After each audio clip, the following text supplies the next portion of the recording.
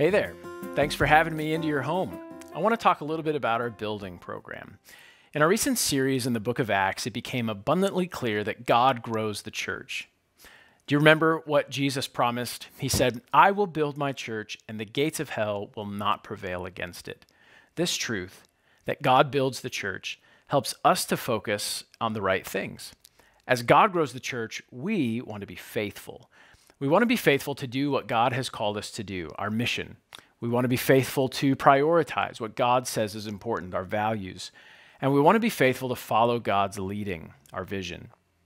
By God's grace, our church has done this in the past, responding to the growth that God provided by building a building. By God's grace, we seek to do it again. In order to be faithful to multiply His followers, we can learn from the past, take action in the present, and prepare for the future. There's a lot we can learn from the past. Even the recent history of our own congregation, it wasn't that long ago, January of 1996, just 28 years ago, that Maranatha Baptist Church came into existence here in Grimes. The church experienced growth in multiple ways. God provided spiritual growth, people came to Christ and made sacrifices for the good of the body. But not only did they grow spiritually, but they grew numerically. They went from a home Bible study to a full gathering in the Grimes Community Center, which was then Dallas Center Grimes Junior High. Notice these pictures of those days back in 1996. There's the high school, and there's a gathering inside. You see, they knew what it was to set up and tear down chairs week by week. It's in our DNA. And God provided growth. By 1998, the church began construction on what is now our current building. Members gave sacrificially, took out a significant loan by faith, and construction began quickly. As God provided growth, they responded faithfully and took action. They even gathered in a semi-constructed building. Here you see a picture of that. Construction can be uncomfortable, but it's part of the process of faithfully following the Lord. But I also appreciate how they planned for the future. The building wasn't designed merely to meet their present needs. The building was designed for growth. Trusting that God would provide further growth, they designed a removable wall so the sanctuary could be expanded, and they even had plans for a future worship center. You see, we don't get to choose what size our church will be. That's God's decision. He grows the church. We must be faithful to learn from the past, take action in the present, and prepare for the future. And that's exactly what we're seeking to do today. As you know, God has provided growth in our church in significant ways. Most significantly, people are coming to faith in Christ and being baptized. Praise God, last year, we saw the most conversions and baptisms we've had in the 6 years that I've been here as pastor. More and more of our members are obeying Jesus by making disciples, and we want to be even more faithful in these ways. But God has also provided numerical growth. That 230-seat sanctuary that they built in 1998, which can only hold about 180 comfortably, has become too small for us. At first, we responded with a growing room, an overflow room with a live stream of the service. We hovered right around 200 with 10 to 20 in the growing room, but we continued to grow. Soon, the attendance hovered around 230, and then we had 40 to 50 in the growing room. Towards the end of its use, we had 250 in attendance with 60 to 70 in the growing room. So in September, we started meeting in the gym, and God continues to provide growth. Right now, our weekly attendance is right around 270, and we can all be in one room. Those who attend regularly, including all our friends and family, include 410 individuals. In fact, if everybody came on the same Sunday, we would fill every single one of our 410 chairs. But remember, all of this is God's work. He provided our growth. Our task is to be faithful. We embrace the sacrifices like setting up chairs and giving sacrificially towards a project. We adjust for our present needs, serving the needs of the congregation, but we can also prepare for the future, making plans by faith, trusting that God will give growth. Based on that desire and God's leading, we want to follow Him with this vision, to multiply His followers. God gives the growth, but we can be faithful to do our part. Remember the experience of the early church? Acts 6:7 puts it well. Then the word of God spread, and the number of the disciples multiplied greatly. As we proclaim God's word and God brings more followers, we want a purpose to prepare a meeting space that serves the needs of the congregation and prepares for future growth.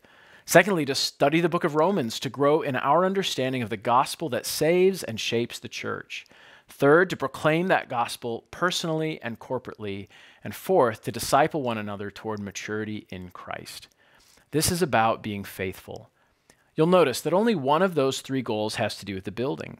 Certainly, God's made it clear that we need to respond to the growth he's provided by making some adjustments to our building. But as we do that, we must not lose sight of God's priorities.